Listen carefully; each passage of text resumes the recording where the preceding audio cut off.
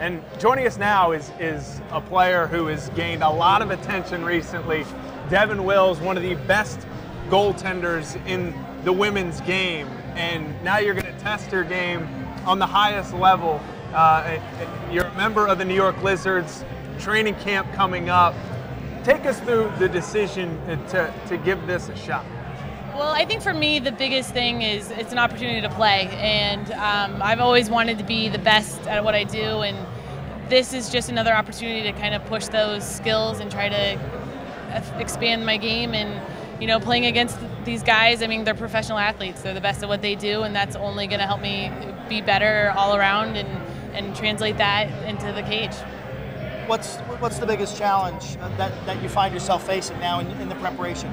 I think the just change in speed overall is going to be the biggest factor. I think men are just naturally faster and stronger, and I think there's going to be an adjustment period where, you know, footwork-wise, release point-wise, tracking, I think there's going to be a lot of things. I think, you know, nothing about this is going to be easy, and I'm, you know, really excited for the challenge, and, you know, huge thanks to Coach Spalina and the Lizards for giving me a legitimate opportunity.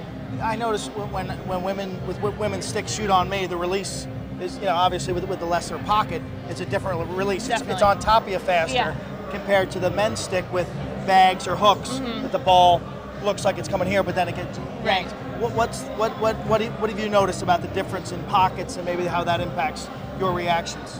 I think the biggest thing is, you know, you're starting to lean one direction and then all of a sudden it pulls exactly what you said, or hooks a different direction. So I think you have to really play it a little bit more honestly from the men. And, you know, men can do so many different things with their sticks that I think patience is a huge test. And I think that's something that is actually one of my stronger points. And, you know, I think with the women's game, it is a lot of quick reaction, whereas the men, you know, I think you can really, if you track it the right way, be right on top of it. What type of reaction have you gotten from other women's players? So far, it's been a ton of support. You know, I think there's obviously going to be some people out there who think it's a bad idea, and, you know, I think everybody's entitled to their opinions. And like I said, for me, this hasn't been a gender issue, and it's not something where I'm trying to mix the sports. You know, this is something where we all set out to be the best in what we do, and this is an opportunity to try to test that. And it's just a personal goal rather than a giant, you know, broad spectrum. What have you been doing training-wise? I mean, obviously, I'm guessing you're taking more shots from men. I guess take us behind the scenes, what you're doing to get yourself ready for training camp. Right now, I do have an event with the women at the end of January in Champions Challenge, so that's kind of my main goal right now, main focus. So once that finishes up, I've got some guys that I'll be doing like small drills with, maybe even some leagues with them, so that I can get used to the pace of the game and kind of gradually adjust as we go. So I've got some things lined up, but I have to take care of the U.S. stuff first. I want to be in California next week in Long Beach for an event for a week. Yeah.